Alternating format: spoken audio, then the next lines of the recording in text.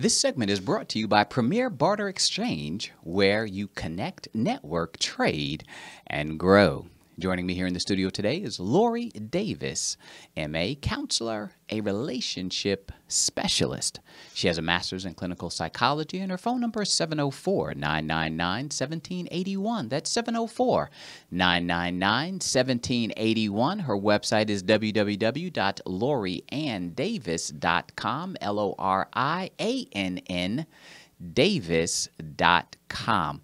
Lori is our relationship specialist, and she's here to provide us wonderful information. What do you have for us today, Lori? Today we are going to talk to people who are single, and we're going to talk about what you need to know before your next date. What you need to know before your next date. Yes. So there's stuff that people need to know. Yes. A lot of stuff, but we're going to cover just a tiny little section today. We can't just wing it? No. Why not? Isn't that part of the spontaneity that people talk about? Just go into it blind with no plan, no purpose, and I guess what a lot of people do, drink your way to relationship success. Oh, yeah, because that works. If If it worked, you probably aren't listening, and you probably aren't asking for advice, right? That is true. That is true. Yeah. All Okay. Right. So we're going to talk a little bit today about men and women's roles. You know, it used to be not all that long ago that they were very clear roles. And it's wonderful now that men and women are equal. And I think that's great.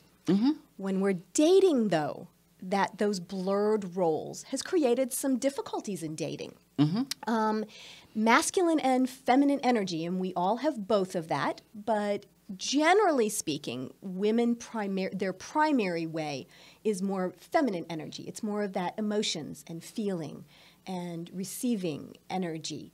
And men tend to have, as they're at their core, more masculine energy. It's the problem solving, the pursuing, the going out there and doing. It's more assertive energy. Okay. Not aggressive, assertive. Assertive. Energy. That's a good distinction. Being proactive. Being proactive, versus yes. reactive. So what happens is that men and women those roles are blurred. You know, women during the workforce or out in the workforce, they're wearing that masculine energy hat, right? Okay. They're out there doing the same things the guys are doing. That's right. And because of that, men have taken on some more of the sometimes childcare in relationships. And so they sometimes have more of that feminine energy roles that they're taking on too.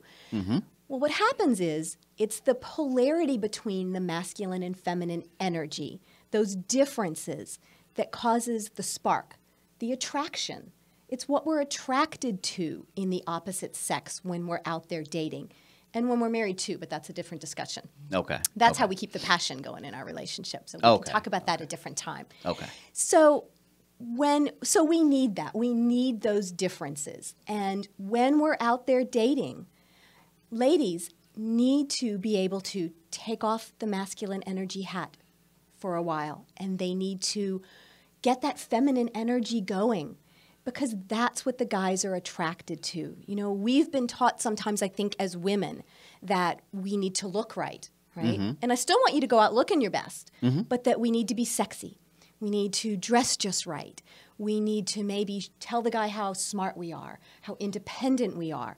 And all of those have their place. But ladies, that's not what the guy's going to be attracted to. That's not, initially maybe, that's not what keeps him coming back. That's not what gets him to call you for the second, the third, the fourth date and gets him pursuing you. It's that feminine energy. It's that heart connection that he needs to feel attracted to.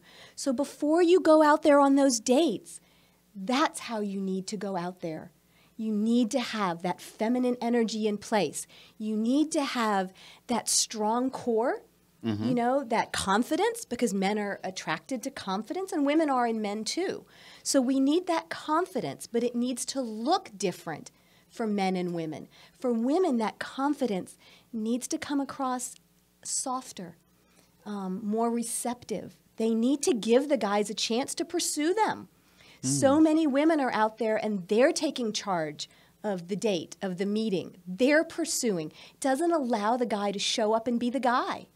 And the guy needs to show up. He needs to show up and do the pursuing. Does that make sense? It does, except for the He's got a look guy on his face. that is looking for that woman who's hardworking, makes plenty money, has great credit, Yes. has their own house with the pool. Yeah. So now, as the guy, Right. we can sit by the pool all day And do nothing? with the remote control in one hand and lemonade in the other hand. Okay.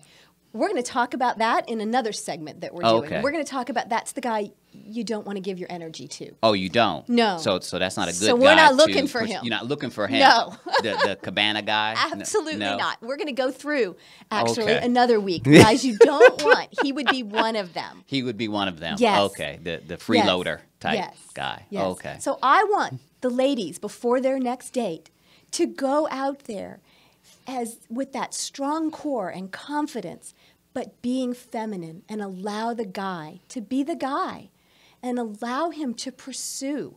And I want the guys to go out there and pursue those ladies. Call them, ask them for the next date, plan the date, be the guy in the relationship, because it is a time when being equal and acting the same doesn't work. You know, guys, guys don't want to date another guy dressed in ladies' clothes. At least not the ones we're talking about. Okay. Not the majority. Not the majority of them. Okay. And women All with the same thing.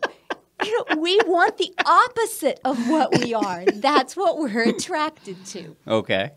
So that's what we need to do before we head out for that next date.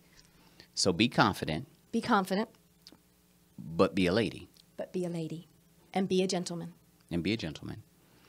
Allow the guy to pursue Uh-huh. because as guys, we have that hunter type mentality. You do. And you appreciate more what you have to hunt and Right. work for. Like the caveman where we're Yes. pulling the woman You know. behind with their You hair. were doing good till you type- got to the to pulling the hair caveman part. Pulling the Yeah, hair. nah, no, But we have to some women stop. like pulling the hair.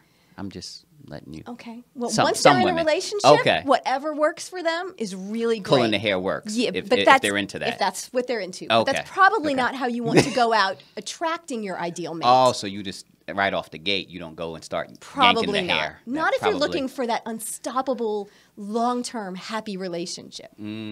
Especially when the hair just comes off very easily.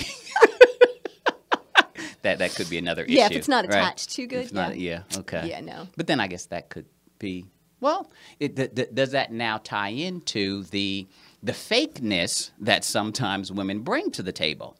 Because they have the fake hair and the fake nails and the fake contacts and the fake this and the fake that, how does a guy know what he's really getting? Yeah, you need to go out there and be yourself. You know, you really do. You need to be who you are. One of the things I will do is if someone is on the dating sites and they're struggling, is I will help them in an individual session actually create a profile that presents themselves more as who they are and that will help them get the kind of guy they're looking for. It's one of the services I offer. Okay. And one of the things I tell people is, yes, you need to present who you are. Because I've heard a lot of guys complain about That's who right. shows up on that date is not what they thought. And that's, you're wasting your time. You're wasting their time. You're not going to get a second date that way. I've actually had guys tell me that they've walked out on the first date because of that. Really? Yes, the pictures were 15 years old, Wow. 25 pounds lighter, not accurate at all. No. Really? Yes. We need to be confident in who we are. Who you are is wonderful. And remembering that, what's going to get that guy to want to be with you more than just one date or two dates is not the fake nails, the fake hair, how much you weigh, what you look like. It's who you are. It's the person inside. It's your confidence. It's how you treat them. When you're treating them with respect and you're interested in what they have to say and you're a partner that they want, that's who they're going to be attracted to. It doesn't have to do with what you look like. So you want to be yourself. And obviously you want to be the best you can be, you know. And also don't tell them every single thing that's great about you in date one either. In date one. You know, hold some of that back. Spread it out. Yeah, spread Okay. it out a little. Yeah. How it's great that you too are. pushy. You know? Okay. So if you're the nutty professor, then you need to be real with that and let people Yes. know that you're the nutty professor. Because there's the perfect person out there for you who's going to think that's wonderful, and that's the guy or the lady, if it's vice versa, that you want to attract. Absolutely. So Lori, you're so wonderful. Thank you. So are you. Family, we're here talking to Lori Davis. She is the relationship specialist. She has a master's in clinical psychology, and you definitely want to give her a call at 704-999-1781. That's 704-999-1781. And check out her website at www.lorianndavis.com, LORIANNDAVIS.com. And it has wonderful specials and promotions and wonderful things as it relates to education, information, inspiration, blog sites, social media sites, and all the wonderful workshops that she has. Thank you again, Lori, for being here with us. Thank you.